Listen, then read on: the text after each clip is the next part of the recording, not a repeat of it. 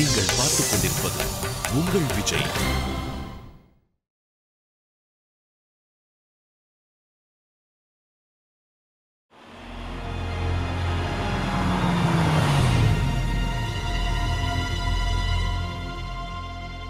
விஸ்வா, மாலதி, நீங்க 2 பேரும் எங்க இருந்தீங்க?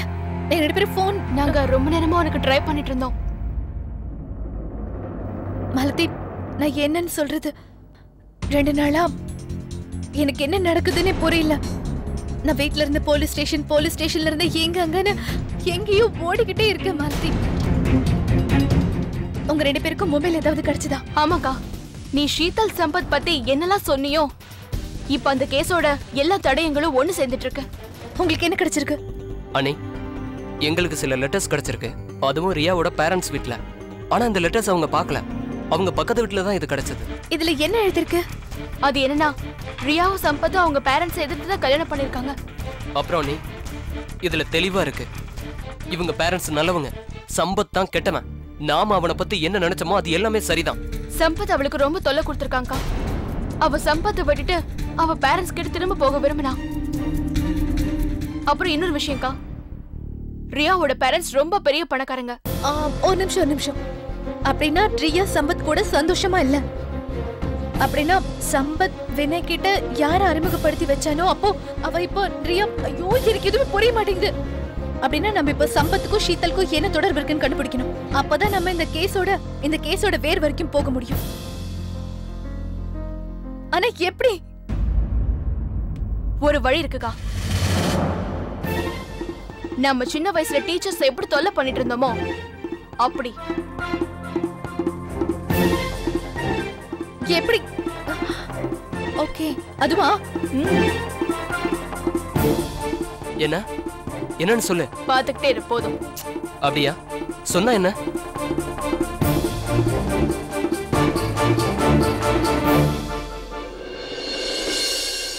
மேடம், ஒரு நிமிஷம் நல்லா பாருங்க. இது ஒரு அற்புதமான வாஷிங் பவுடர். அட, நான் தான் உங்ககிட்ட தேவையில்லைன்னு சொல்லிட்டேன்ல. முதல்ல நீங்க இங்க இருந்து போங்க. இத பாருங்க மேடம், இது பிடிக்காம போகிறதுக்கு வாய்ப்பே இல்லை. ஏன்னா என்ன அனுப்புனதே சம்பத் சார் தான். சம்பத்தா? எதுக்கு? என்ன புரிஞ்சுக்குங்க சார், சீதல் மேடம் தான் என்ன அனுப்புனாங்க. இந்த மெசேஜை கொடுக்க சொன்னாங்க. அவ எனக்கு ஃபோன் பண்ணிருக்கலாமே. ஒருவேளை ஜீவிதா மேடம் உங்களை கண்காணிச்சிட்டு இருக்கலாம். கையங்களமா பிடிச்சிட்டா சார், அவங்க வக்கீல் குடும்பத்தை சேர்ந்தவங்க. அவங்கள சாதாரணமா நினைச்சிடாதீங்க. உங்க செல்போன் கூட கண்காணிக்கப்படும். மேடம், உங்களை பார்க்க சொல்லி அனுப்பி வச்சதே சம்பத் சார் தான். ஏன்னா அவர் உங்களை தனியா சந்திக்கணும்னு ஆசைப்படுறாரு. தனியாவா? Yes madam. சார், அந்த ரயில்வே ஸ்டேஷன் பக்கத்துல ஒரு மைதானம் இருக்குல்ல, அங்கதான் வர சொன்னாங்க. சரி.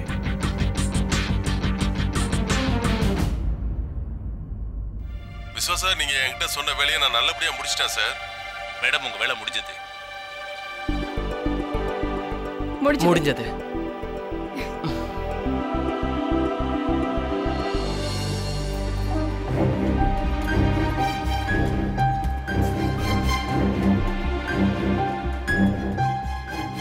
அவங்க வருவாங்கன்னு உனக்கு தோணுதா? வந்தே ஆகணும் விஸ்வா. ஒருவேளை இப்படி நடந்திருக்குமோ? அவங்க அலர்ட்டா இருந்தா?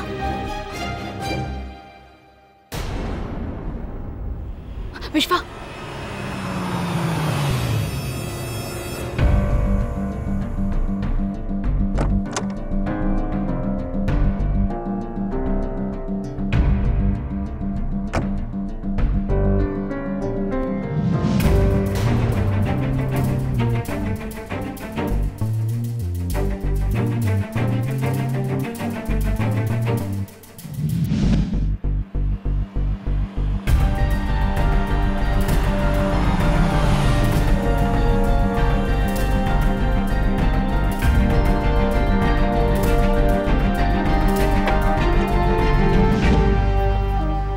நல்லதா போச்சு. இந்த மாதிரி யாரும் இல்லாத இடமா பிளான் பண்ணிருக்க. இல்லைன்னா அந்த ஜீவிதா நம்ம பின்னாடி நிழல் மாதிரி ஃபாலோ பண்ணிட்டே இருப்பா. நீ சொன்னது சரிதான் ஷீதல். நான் கொஞ்சம் கூட யோசிச்சு பார்க்கவே இல்லை ஜீவிதா இந்த அளவுக்கு ஆராய்ச்சி பண்ணுவான்னு.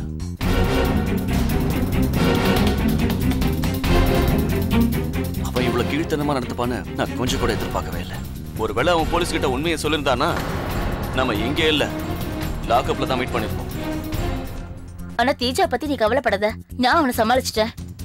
ஆனா ஒரு விஷயம் மட்டும் சொல்லு, நீ எப்ப என்ன கல்யாணம் பண்ணிப்ப? நான் அதுக்காக தான் இது எல்லாத்தையுமே செய்யறேன். இதுக்குதான் என்ன வர சொன்னியா? நான் தான் சொல்லிருக்கல நான் கண்டிப்பா உனக்கு கல்யாணம் பண்ணிப்பேன்னு. ஆனா இப்ப நாம கல்யாணத்தை பத்தி யோசிக்கிறது ரொம்ப ஆபத்து. ஒரு நிமிஷம், நான் உன்னை இங்க வர சொன்னா இல்ல நீ என்ன வர சொன்னியா? என்ன நீ என்ன சொல்ற? நீ தானே என் வீட்டுக்கு ஒரு ஆள் அனுப்பி என்ன இங்க வர சொல்லி சொன்ன. இல்ல, நான் உன் வீட்டுக்கு எந்த ஆளையும் அனுப்பலையே.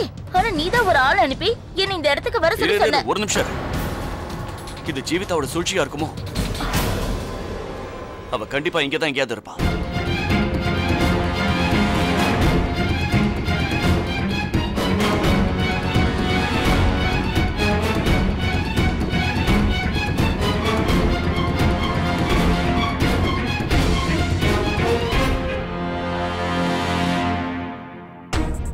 ஷீதல், ஜீவிதா இங்க வரதுக்கு முன்னாடி நம்ம உடனடியா இங்க இருந்து கிளம்பி ஆகணும். அவ எவ்வளவு சாதுவா தெரியறாளோ அந்த அளவுக்கு புத்திசாலி. நம்ம வேற எங்கேயாவது சந்திக்கலாம். கிளம்ப. ஓகே.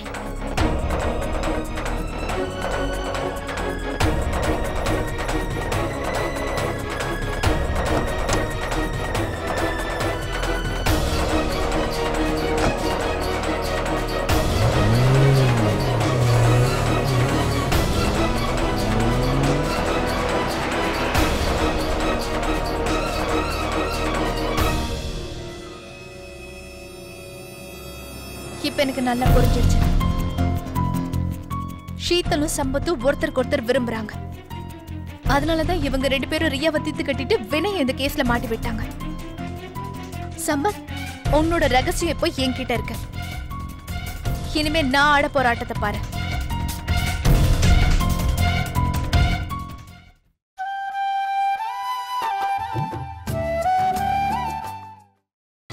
நீங்கள் பார்த்துக் கொண்டிருப்பது உங்கள் விஜய்.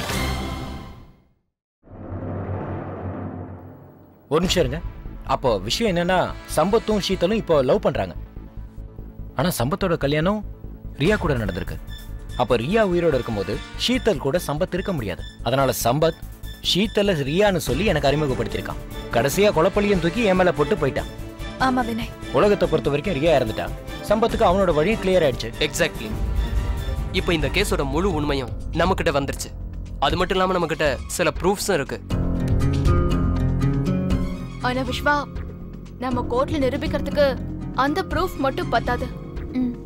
நாம இந்த கேஸை சால்வ் பண்றதுக்கு நிறைய சாட்சியங்கள் தேவை.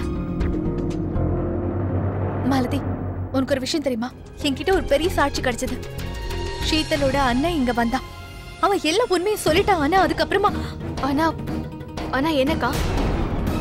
நான் என்ன சொல்றது மாலதி? நீங்க 2 பேரும் மும்பை போயிருந்தப்போ இங்க என்னென்னமோ நடந்து போச்சு. என்ன நடந்துச்சு?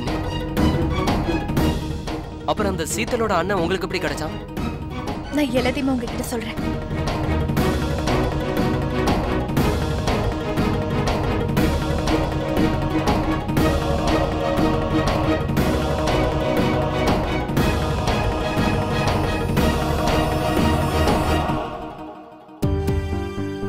அப்படின்னா அதுக்கு அர்த்தம், ஒருவேளை நம்ம சீதலோட அண்ணனை வேற வழியில அட்டாக் பண்ணாதான் இந்த கேஸை நம்ம ஜெயிக்க முடியும். இன்னொரு வழியாவா? ஆமா மாத்தி, ஒரு விஷயத்தை நம்மளால நேரடியா செய்ய முடியலன்னா அதை வேற வழியில செய்யணும்.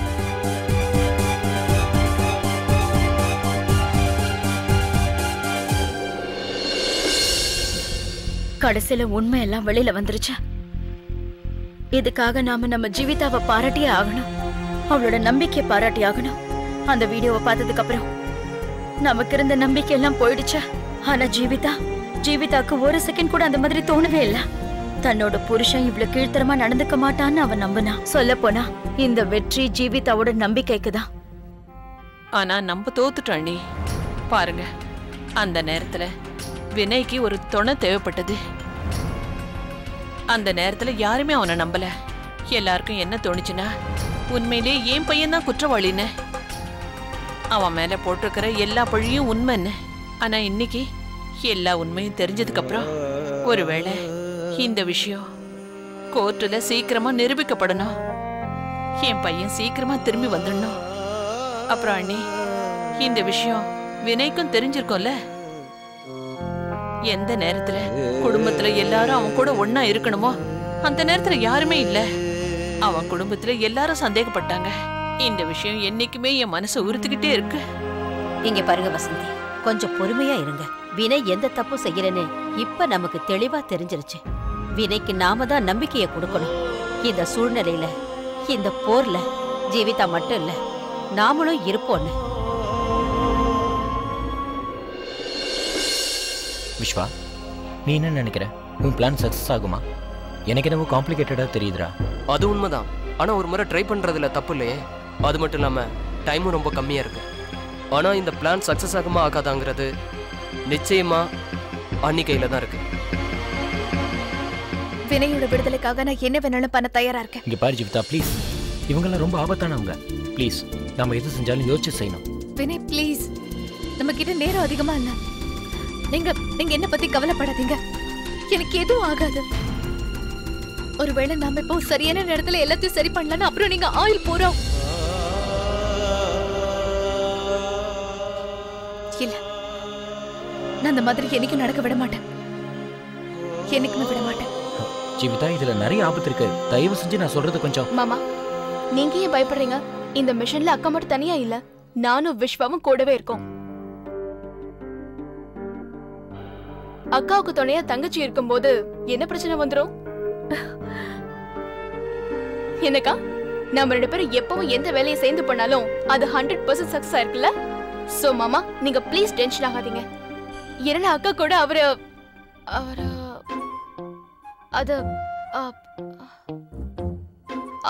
மாதிரி ஒளிஞ்சிட்டு இருப்பேன்.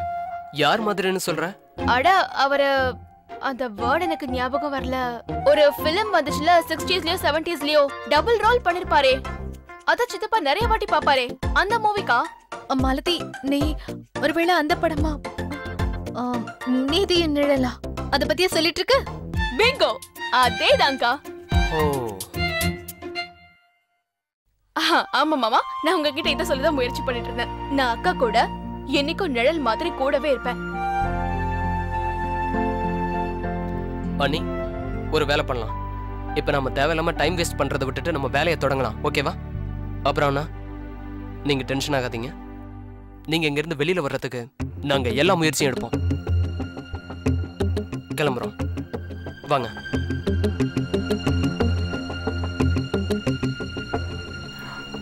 ஜீவிதா,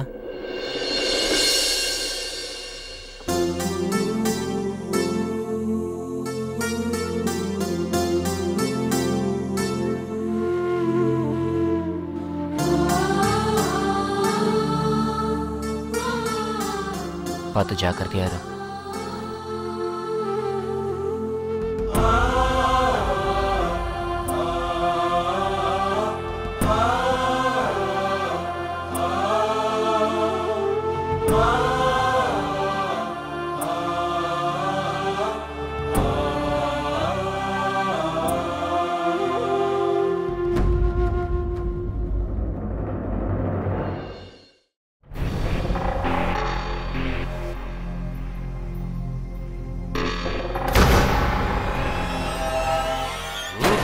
யார் நீங்க? ஏய், ஏன் இதெல்லாம் உடைக்கிறீங்க? நீங்க எல்லாம் எப்படி இங்க வந்தீங்க? அட, நான் சொல்றத கொஞ்சம் கேளுங்க.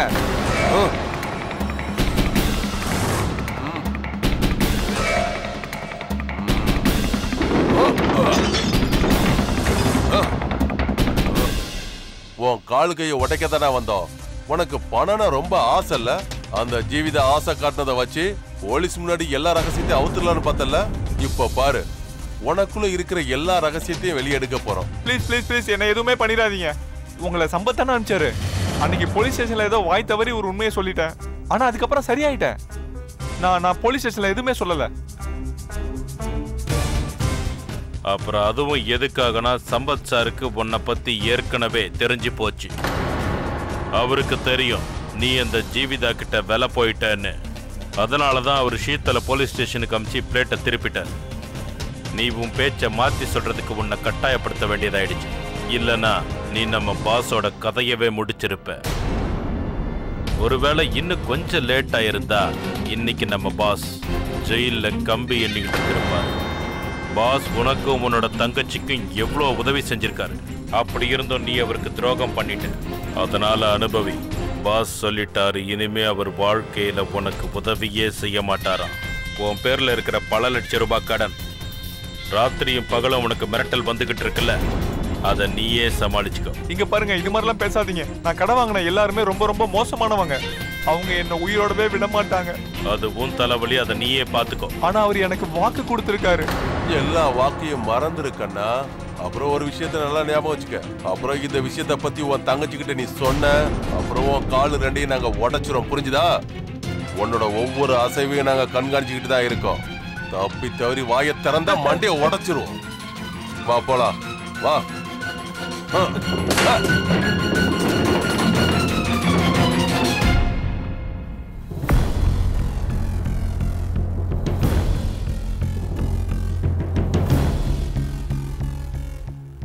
பாஸ், உங்க வேலை முடிஞ்சது. அவனை ஒரு வழி பண்ணிட்டோம். Okay, thanks. இப்போ நீங்க போலாம். ஒரு வேலை ஏதாவது வேலை இருந்துச்சுன்னா நான் சொல்லி அனுப்புறேன். ஓகே ஓகே, பாய். பாய்.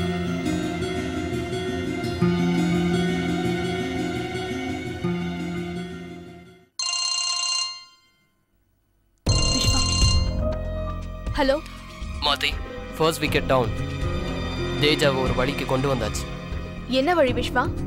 நான் இப்ப 2 ரவுடி பசங்களை அனுப்பிச்சேன். அவங்க வேலையை கச்சிதமா முடிச்சிட்டாங்க. ஆனா அவங்கள சம்பத்தை அனுப்பிச்சதா அவன் நினைச்சுக்கிட்டு இருக்கான். இப்ப சம்பத் இன்னும் அவன் மேல கோவமா இருக்கதா தான் நினைச்சுக்கிட்டு இருக்கான். மாத்தி, நான் அப்புறமா ஃபோன் பண்றேன். ஓகே.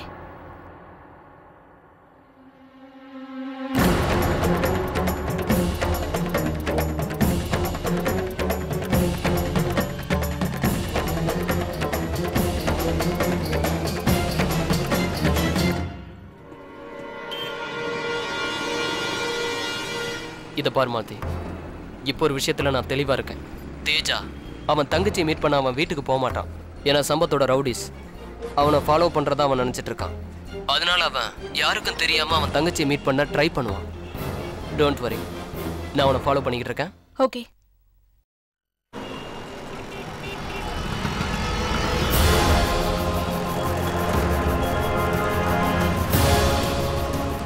கொஞ்சம் சீக்கிரம் போங்கண்ணே. திரும்புங்க திரும்புங்க, கொஞ்சம் சீக்கிரம் திரும்புங்க.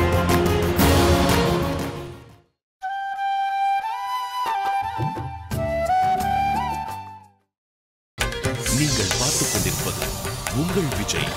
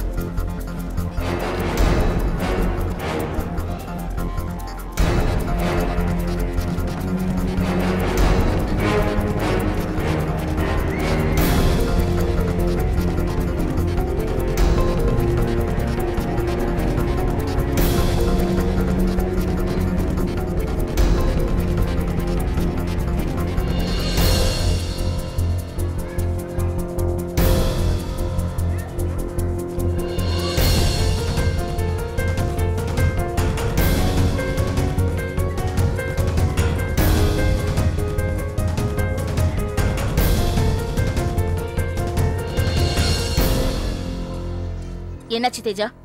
எதுக்காக நீங்க வர சொன்ன? போன்ல பேச முடியாத அளவுக்கு அப்படி என்ன முக்கியமான விஷயம்? அப்புறம் எதுக்காக முகத்தை மூட்டிட்டு வர சொன்ன? அதுக்கு என்ன காரணம்? ஷீதல், சம்பத்தோட ஆளுங்க என்ன எல்லா இடத்துலயும் ஃபாலோ பண்ணிட்டு இருக்காங்க. அதனாலதான் நான் உன்னை ஃபேஸை கவர் பண்ணிட்டு வர சொன்னேன். ஏன்னா நம்மள யாருமே பாத்திரக்கூடாது. நீ என்ன சொல்ற? அவன் அவனோட ஆளுங்களை அனுப்பிச்சு என்ன மிரட்டுனான். என்ன? நான் உண்மையை சொல்றேன் ஷீதல். இல்ல இல்ல, அப்படி இருக்காது. சம்பத் என்ன காதலிக்கிறான். அப்புறம் கூடிய சீக்கிரம் நாங்க 2 பேரும் கல்யாணம் பண்ணிக்க போறோம். இது வெறும் நாடகம் ஷீதல். சம்பத் இதெல்லாம் அவனோட லாபத்துக்காக தான் பண்ணிட்டு இருக்கான். என்னைக்கு அவனோட வேலை முடியுதோ அதுக்கப்புறம் அவன் அவனை திரும்பி கூட பார்க்க மாட்டான்.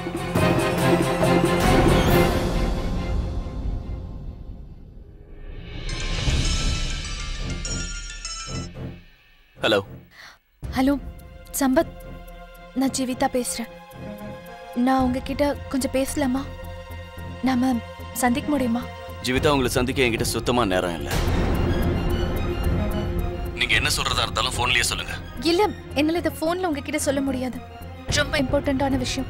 ஜஸ்ட் கொஞ்ச நேரம் தான்.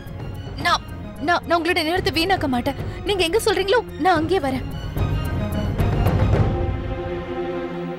சரி ஜீவிதா, நான் ஒரு 1/2 மணி நேரத்துல ஹோட்டல் கிரிம்சனுக்கு வருவேன். அங்க எனக்கு ஒரு மீட்டிங் இருக்கு. அந்த மீட்டிங் முடிஞ்சதும் நான் உங்களை வந்து சந்திக்கிறேன். Thank you so much. Done.